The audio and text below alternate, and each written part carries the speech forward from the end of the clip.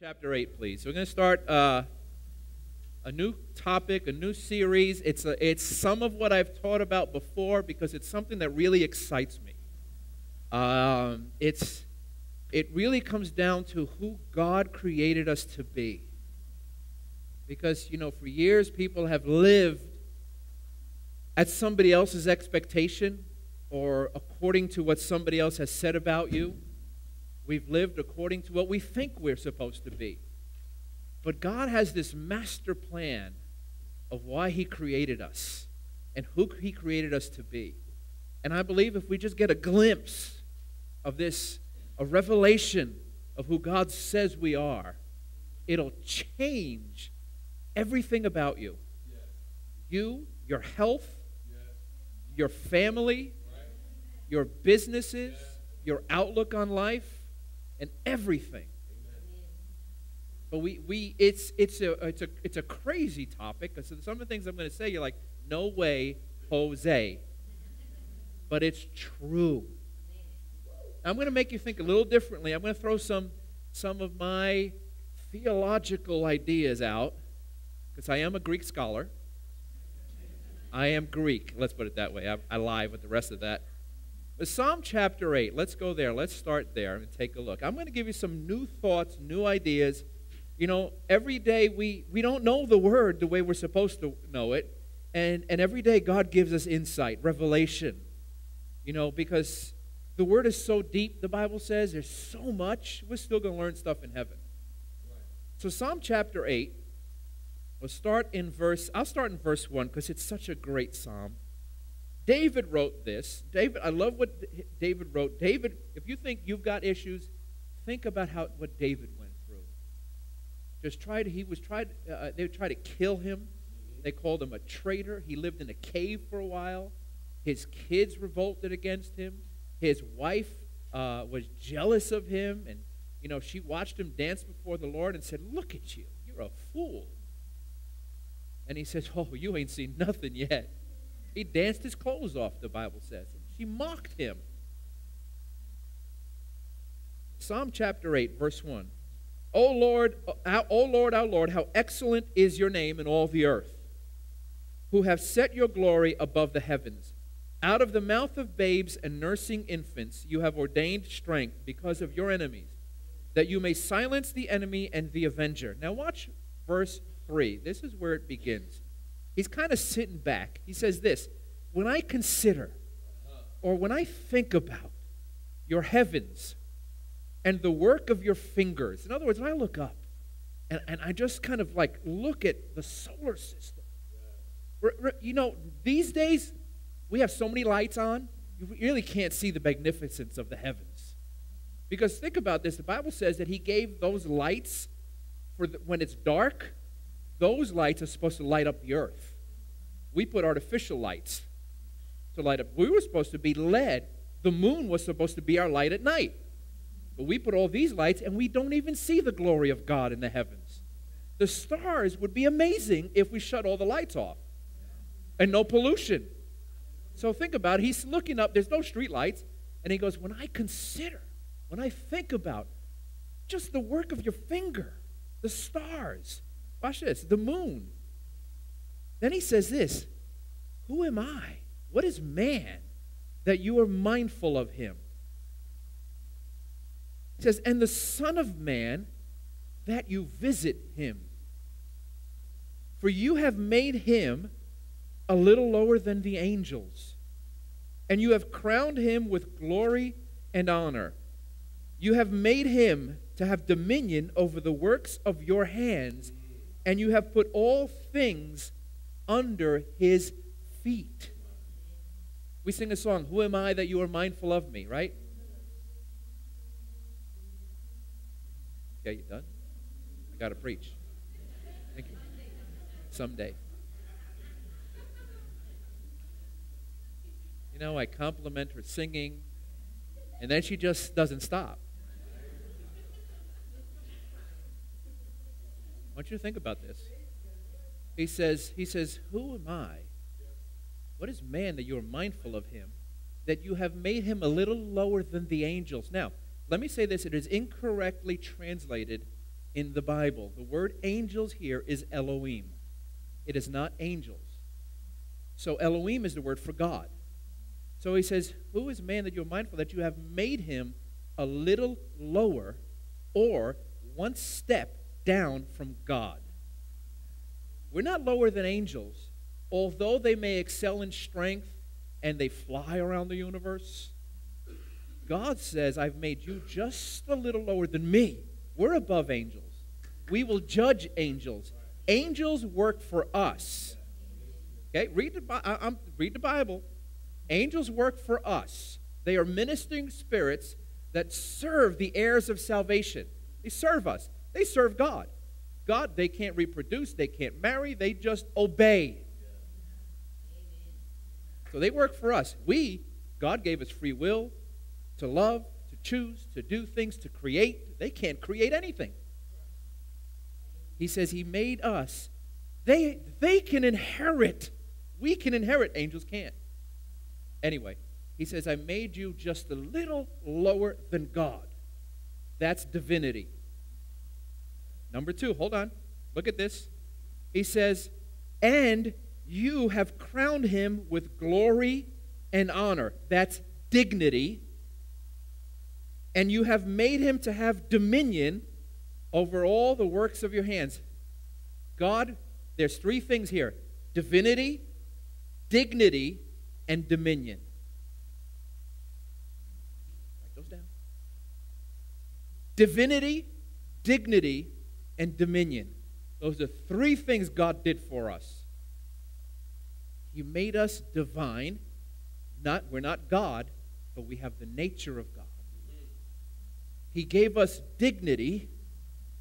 That'll just ruin your self-esteem issues, your low self-esteem issues. He crowned us with glory and honor, and he gave us dominion. Genesis chapter 1. Let's go there.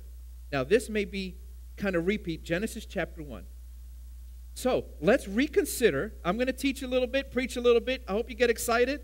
I hope you show some emotion. This would be a good place to show emotion. Amen? Listen, when your wife walks out of the shower, it's not the only place you show emotion. Whoa. Whoa, man.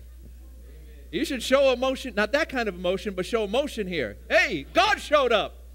God's in the house. Woo! Praise Jesus. And when she wakes up and there's, stuff growing down, one eye's closed, hair's up here. Whoa! Another place to show emotion. Genesis 1:6. Praise Jesus. Watch this. Then God, think about what David's saying. David was such a great thinker. He would sit around and say, man, God, you're amazing. I just look at the stars and just say, whoa, wow, what did you do? How did you make that? And then you made us. 126 says, then God said, let us make man in our image and our likeness. That's divinity. God made us as divine as he could without making us God. Think about that. God has created you to be the pinnacle of everything he's ever done. You are the apex of his creation. Think about this. God made everything else, and then he says, okay, let me make man. I don't need to, this is my last thing. We're the last thing he created. I'm going to make man, and I'm going to put him over everything I've made. Put him in charge of everything. This scripture says that we are just like God. Not God, but just like him. Divine in nature. I'll show you some scriptures that say that we have the divine nature in us. Divine in nature. So you need to start thinking of yourself, man, God made me to be just like him. I am not the thing my grandmother said I was. Not what my dad said I was. Not what my uncle said I was. I am who God says I am. God said he made me just a little lower than him with all his attributes, all his divine nature and his likeness and his image and his dignity and his dominion. Watch this. I'm going to get you excited. Verse 2. Look at verse 2. Go back to verse 2. Verse 1. In the beginning, God created the heavens and the earth. Now, this is Genesis 1:1. There's a Genesis 1:0 that says God. So this is just 1:1 that says, in the beginning, God created, because before the beginning, God. Anyway, it says he created the heavens and the earth was without form and void, and darkness was on the face of the deep. Now, if you study Scripture, God never creates darkness. God never creates anything without form. The Bible says there is no darkness in him. There's nothing but light. So we know from studying this out that the earth was destroyed for some reason, and we know why, but something happened that the earth became without form and void, or a wasteland, and there was darkness on the face of the deep. The deep is the word for what? Water, correct? When you say launch out into the deep, we're always talking about water. So if there's darkness on water, what happens to water? It freezes, it turns to ice, the ice age. The ice age is real. The earth is who knows how many billions of years old. I don't care how old it is. I know that when God began to recreate, it was 6,000 years ago. Amen. I could teach you this, but we're only 6,000 years old. No, there is no 100,000-year-old fossil that looks like us. Evolution is impossible, and I'll show you from Scripture. And I'll show you from science, too. So, look at this. So God begins to recreate the earth because something happened. Something ruined the earth. Go to Isaiah 14. Isaiah 14. You got to have to stay with me. Put your ears on fast. Isaiah 14. Actually, you go to Isaiah 14. I'll give you a different scripture first. Isaiah 14. Now, in Matthew, you don't have to turn. Matthew 6:10, it says this, that, you know the Lord's Prayer? We say, Lord, thy kingdom come, that will be done on earth as it is in heaven. God has always intended the earth to be like heaven. Earth is a snapshot of what heaven looks like. The Garden of Eden, if you read Revelation, the Garden of Eden, the beauty, the splendor, the tree of life, the river, is also in heaven. Remember Jacob's ladder? He said he saw angels ascending and descending. So in other words, earth is in a relationship with heaven. And whatever happens on heaven is happening on earth. God intended earth and heaven to work together. And if you remember a couple weeks ago, I said this. I said, the reason why God wants the earth perfect and Jerusalem or the garden perfect is because one day he's coming to live here. What it says in Revelation, right? He will come here. He will set up his throne in Jerusalem. He will be the King of kings, the Lord of lords. And he will tabernacle with man. In other words, he will dwell and live with us. So God wants the earth to look good. Because he plans on living here one day. Okay, think about this. Now, so what happened? Isaiah 14, ready? Verse 13, 12. It says, how you are fallen from heaven, O Lucifer, son of the morning, how you are cut down to the ground, you who weakened the nations, for you have said in your heart, I will ascend into heaven, I will exalt my throne above the stars of God, I will sit on the mount of the congregation, on the farthest sides of the north, I will ascend above the heights of the clouds. Watch this. I will be like the Most High. All I could say is, I. Think about this. He said, look at the last thing he thought. I will be like God. Think of what he thought. The Bible says he had a thought. He didn't even have a conversation with God. He had a thought. And Jesus says in Luke, he says, oh, I was there when Satan was cast out from heaven. It was like lightning. He said, Satan had a thought, and God said, you're gone. Let me say that again.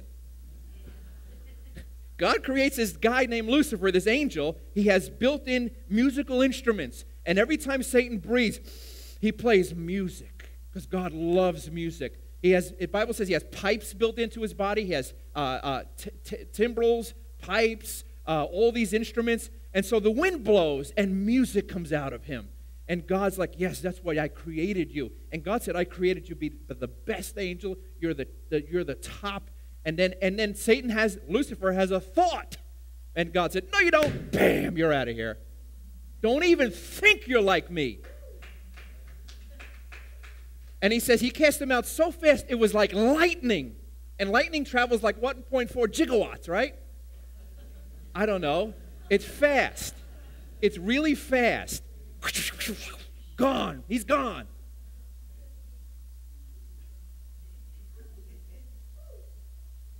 God don't mess around. Don't even think you're like him. Now watch this. He banishes him to earth.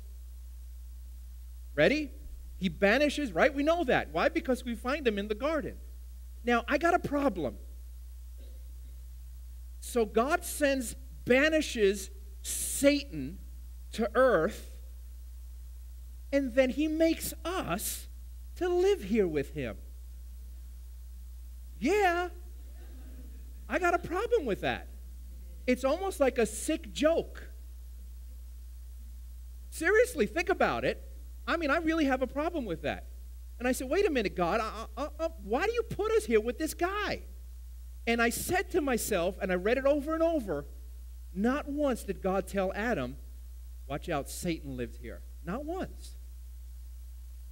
You know, like I tell them, you know, we give our kids the stranger talk, right? Don't talk to strangers.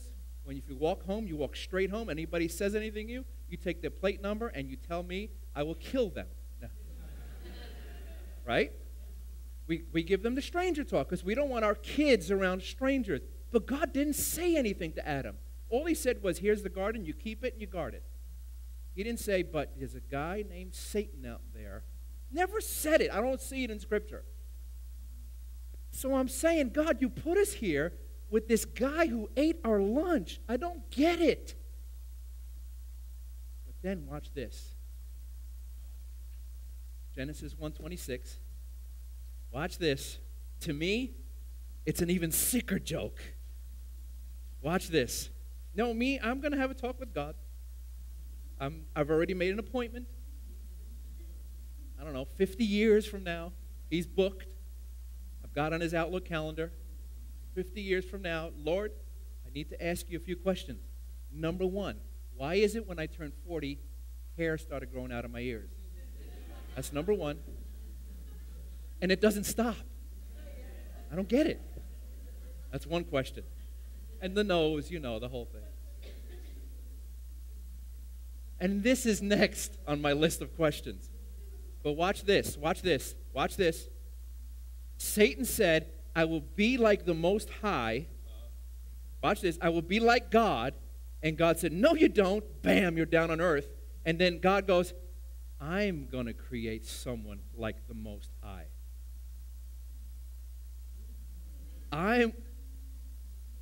He says, no. You don't tell me who you are. I tell you who you are. You want to be like the Most High? Let me create somebody who is like me. And he made man in his image and his likeness. And it says, and he gave him dominion over all the works of his hands. In other words, God said this, oh yeah, Satan, I'll make somebody and you have to serve him. So God don't mess with God. He just didn't banish him. He said, now I'm going to make somebody who is, so every day of your rotten, stinking life, Satan, you're going to look at me, and that man that I create is going to be your boss. You are subject to him. You think you're like the Most High? Let me show you what I can create.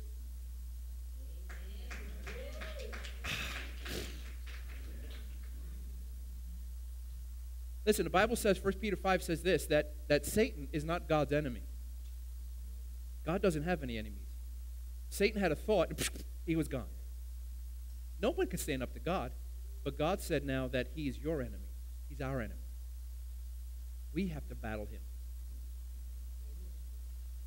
Okay, let's move on. Amen. Watch this. You getting anything yet? Praise Jesus.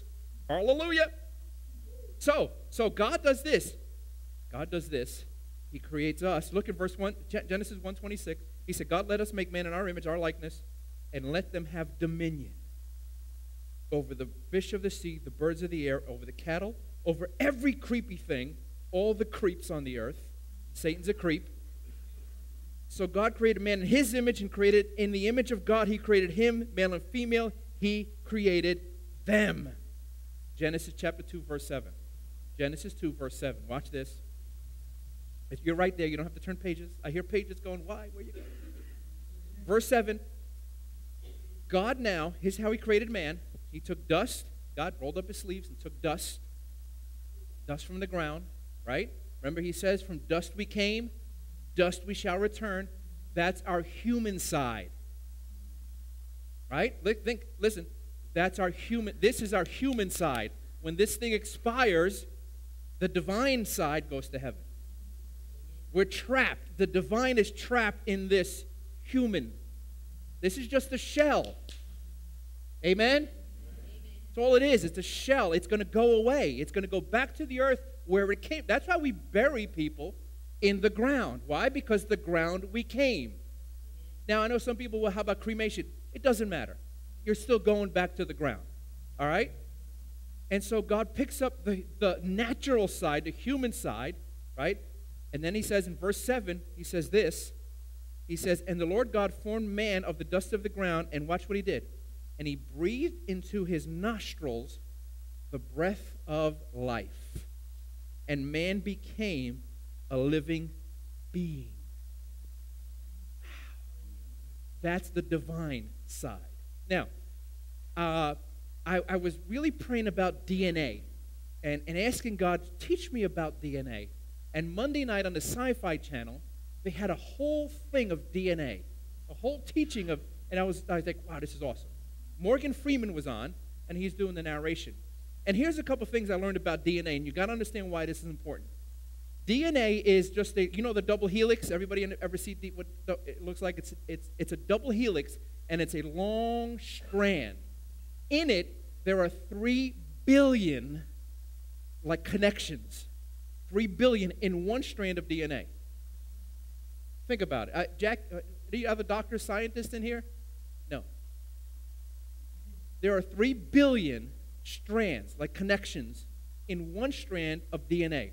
One long strand is a chromosome. Okay? And sections of that are called genes. And you know they had the Human Genome Project, correct? And the Human Genome Project was to find, ready? Markers of cancer, of diseases, right? They found the cancer gene. They found the recessive, why you have blue eyes as opposed to brown eyes. The genes dictate that. And recently, Angelina Jolie had a test, and they found that she carries the breast cancer gene, and she had her breast cut off. So she didn't want to get breast cancer. So they're doing some amazing things. I think that's extreme. But in these genes, there are things called markers. I'll get back to that in a minute. But you take, there's 23 pairs of chromosomes in every person. The last pair is the X and the Y, or XX.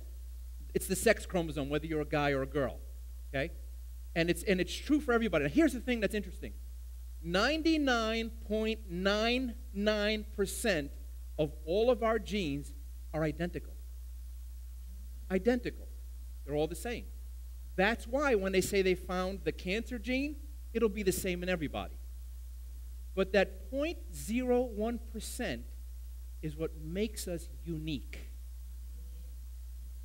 That 0.01 is what makes everyone in this room, in the whole world, totally unique. It's amazing. It's as unique as your fingerprint, right? There's no two fingerprints alike.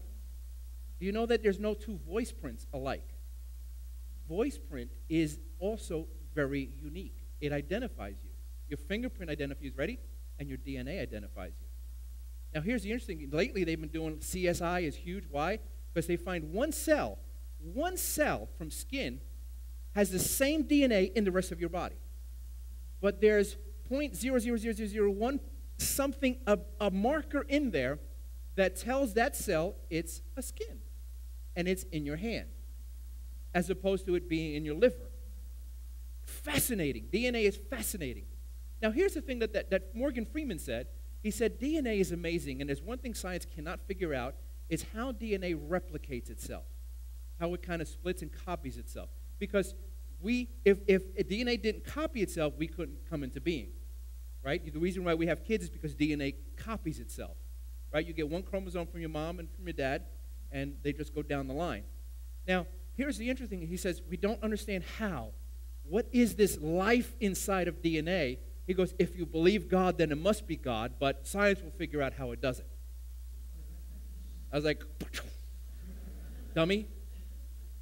But the interesting thing about DNA is this. When I got off the plane from Guatemala last year, there was a big sign. I think I told Frank, there was a big sign, and it's from a bank, American bank, and it says, your DNA is your unique identifier.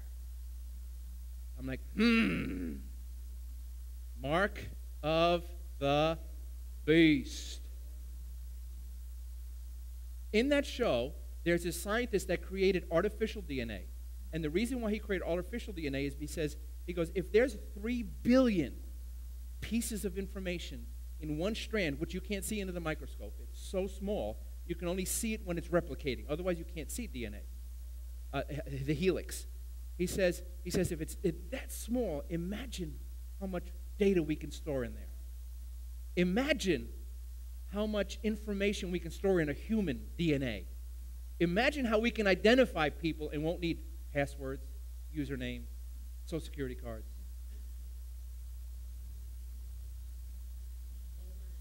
Oh my. Because there are markers in DNA. Mark of the... My opinion, and I'll explain it in a second because it gets really good, is that your DNA, think about this. When Adam was created, God breathed into him. God gave Adam his DNA. Adam fell, and his DNA was corrupt. Right? Because then sickness came in. Our DNA was perfect. Sickness came in. Something happened. DNA started to crumble and fall apart. And now we have, the reason why you get sick is because there's something wrong with there's a DNA gene. Something wrong. Ready? The Bible says in John 3:16, for God so loved the world that he gave his only begotten son. His only begotten son. The word begotten in Greek is gene. God put Jesus in this earth to put his genes back in us so he can insert his DNA back into humanity. Oh. Ready? Oh, I got so much. I'll end because I'm going to fly out the window. This is really good. Think about this. When Satan made Adam and Eve, Genesis chapter 3. I got to slow down. Genesis chapter 3. Look at this. Amen. Genesis chapter 3, verse, are you with me? Verse 7, Adam and Eve sinned. Verse 7, then the eyes of both of them were opened. They knew they were naked. Their dignity was stripped from them. Their divinity was stripped from them. And their dominion was taken away. 3 things the devil took. God gave us divinity, dignity, dominion, and Satan came and stole all 3. Then the eyes of both of them were opened. They knew they were naked, and they sewed fig leaves together and made coverings of themselves. And they heard the sound of the Lord God walking in the garden in the cool of the day. That's why God is cool. Because he hangs out in the cool of the day. Come on now. Okay, watch this. And Adam and his wife hid themselves from the presence of the Lord God among the trees of the garden. They hid from his presence. And the Lord God called to Adam and said, where are you? And Hebrew literally says, why are you where you're at? Right. He yelled at them. It's not like, hey, where are you, God? God knows where they are. He's God. He's not stupid. God knew where they were at, but the Hebrew is very, very specific. He yelled at them. He said, why are you where you're at? Why? They lost their divinity, their dignity, and their dominion. And he says, why did you get there? You ever talk to your dog? Why did you do that? You know why they did it. You. God did the same thing to Adam and Eve. He says, why? Why? What I gave you. You let him take it away. You had dominion over him. He had nothing on you. Now he's become your enemy for the rest of your life.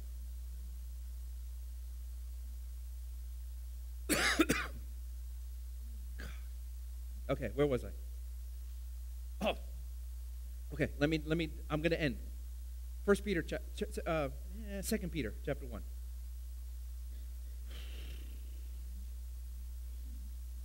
Okay, 2 Peter chapter 1. Okay, so as you're turning there, let me tell you a little. Let me just update you. So, God, we give everything over to Satan. He comes in. God made us over him to punish him, and Satan says, "No, you don't." He grabs man, and then God says, He says, "From the seed of the woman, Satan, I'm going to crush you." Genesis 3:15. So now Satan says, "Oh, really?" He says, so now he starts to destroy. He tries to kill every kid or destroy the bloodline.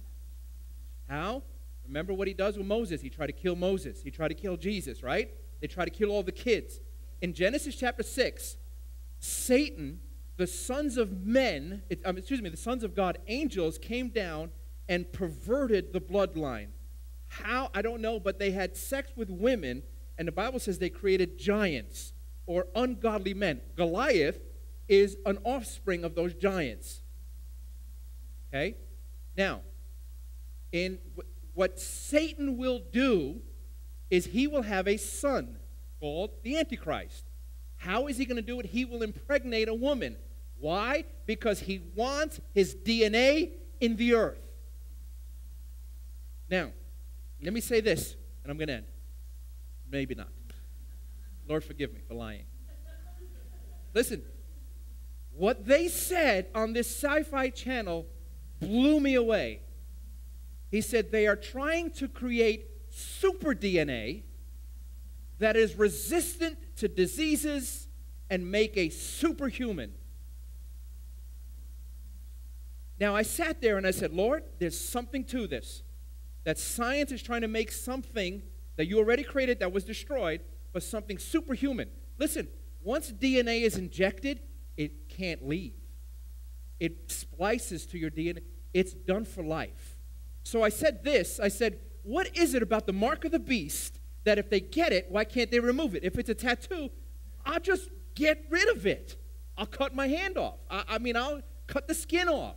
Or if it's a chip, I'll just remove the chip. I said to myself, it's got to be something that you cannot remove.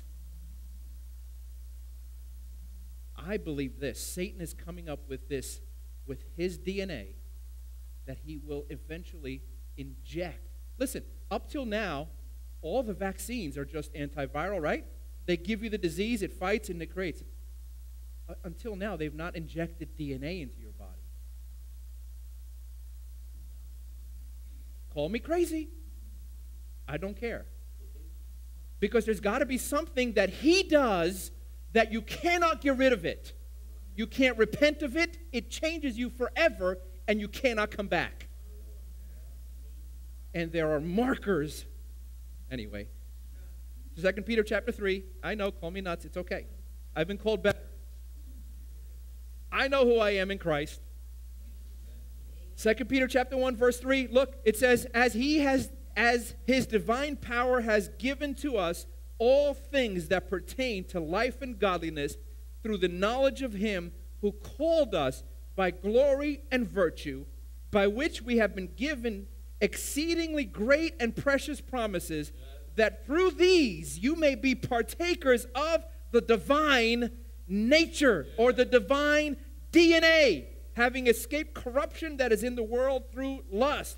Isn't it amazing that when you're in Christ, the Bible says you are a totally different person than you ever were? that all things are passed away. Behold, all things are new. I believe this. Yes, maybe my human DNA is corrupt, but my spiritual DNA is divine. God said, I got to inject Christ's DNA into the earth. How did he do it? Whoever believes in him. Oh, whoever believes in Christ. Whoever believes is a new creature, it says. He's a new creature. In other words, the divine lives in me. Greater is he that is in us than he that is in the world. He said he's made us overcomers, more than conquerors, the head and not the tail, above and not beneath, blessed and not cursed. And that's why he says, if you speak to these diseases, guess what? The genes start to go, oh, life of God. Come on, folks. God made us divine with dignity. He gave it all back to us through Christ. You can, and then he says this. He says this. David said, who is the son of man? All of us are sons of men. But then he says this, whoever believes in him, he's given them the power to become the sons of God. I rest my case. We can become sons and daughters of God again through his divine nature. I believe something divine is working on the inside. I believe the greater one is just bubbling up inside of us. And when we get filled up with his Spirit, it penetrates. It kills cancer in our bodies. It kills diabetes. It kills all these ungodly diseases. I'm not saying you're not going to die. It's appointed every person to die once and then the judgment. This body will decay. But while you're here, he says, you can live a good life, overcoming every obstacle. Thank you, Lord. Who am I that you hit it? Who am I?